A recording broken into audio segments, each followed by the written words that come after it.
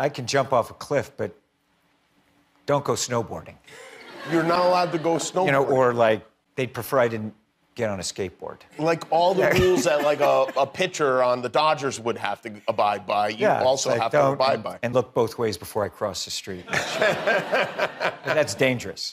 Do you think you will still be doing that sort of thing when you're like 100?